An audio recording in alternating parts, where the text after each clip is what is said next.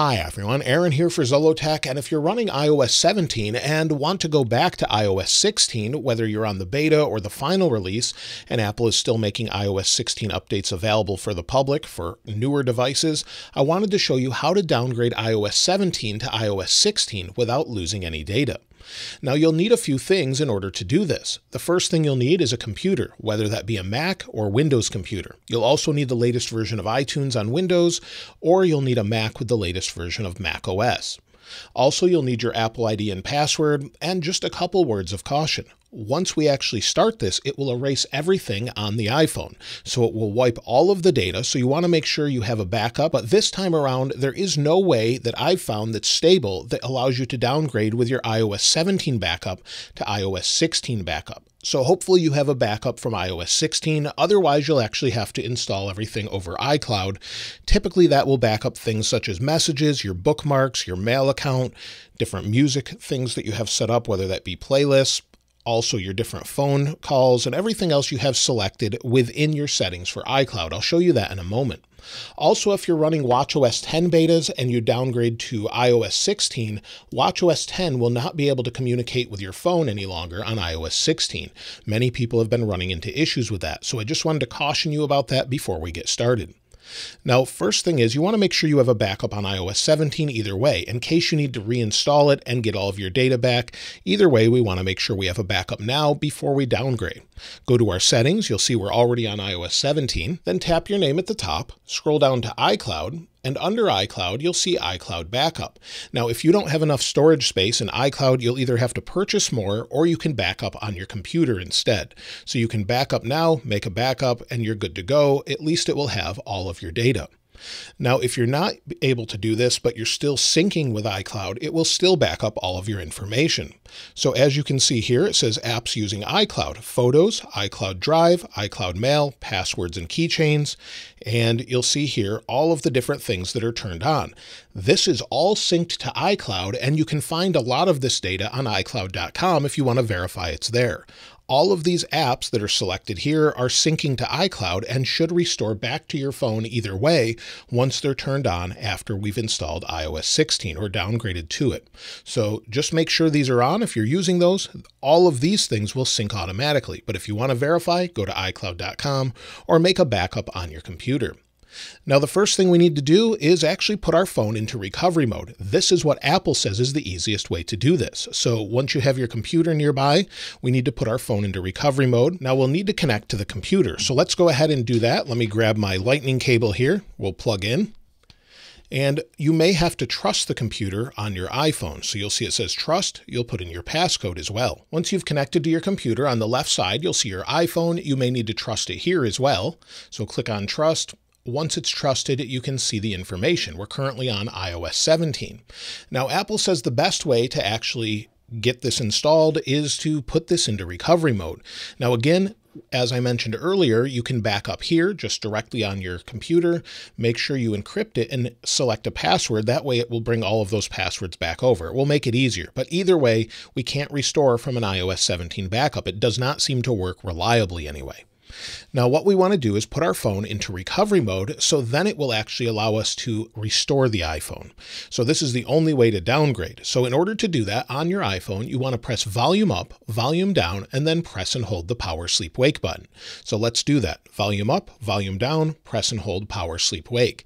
Wait for it to turn off and keep holding it until it reboots into recovery mode.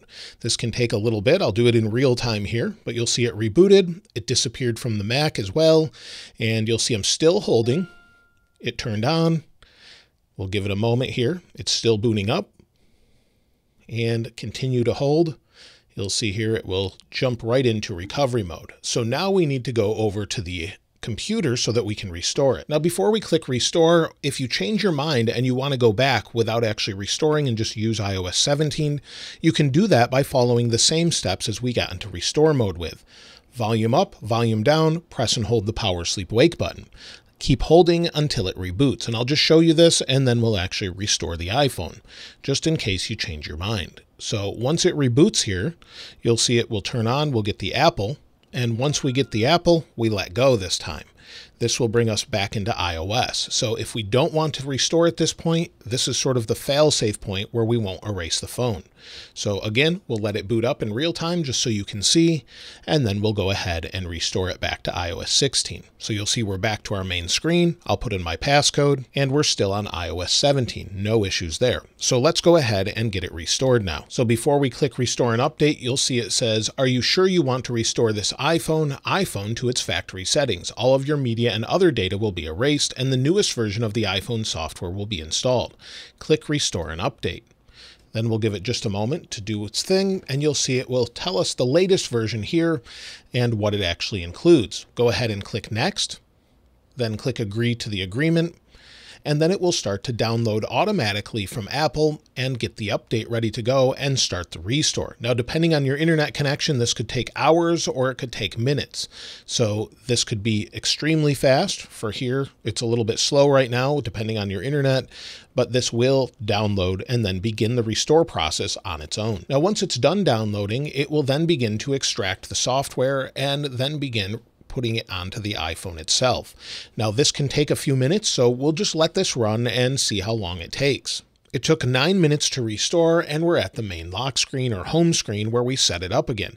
We will need our Apple ID and password, so we'll just select our language, select our country, and then we can either set it up manually or use another device we have to set it up. I'll set it up manually for now. Choose your Wi-Fi network, and then it will take a moment to activate. Now, after it's rebooted to this point, you can actually unplug it, but make sure you don't unplug it until it's actually rebooted and at the hello screen. Now, this is where I said you'd need your Apple ID and password, so you'll go ahead and put that in here. Once you've put in your user ID and passcode, it's going to ask you if you want to accept data and privacy. We'll go ahead and set up Face ID. We'll get started. And then we'll get this set up quickly. We can choose to actually use it with a mask or not use it with a mask. You can set it up later, of course, and then hit continue.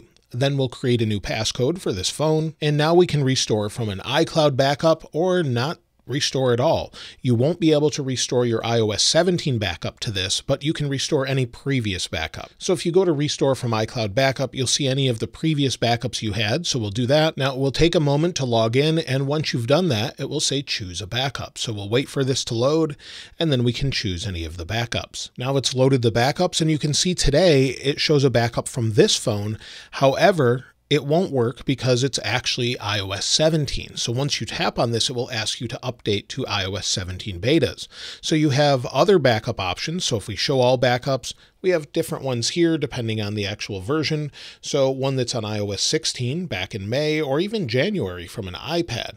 You can restore any of those. If I select this one, we'll just go ahead and restore this. Of course, you could do this on iTunes as well, or you could set this up as new, but we'll give it a moment. And it says, make this your new iPhone. We'll hit continue, or we can customize it. And it says update your iPhone automatically, and then enable location services. You'll need that for things like maps or other things. We can set up later in Wallet for Apple Pay. And then it's asking if I want to bring over the Apple Watch. I don't right now anyway. It's asking if I want to use Siri. We'll hit continue, and then you can set up Siri, hit continue.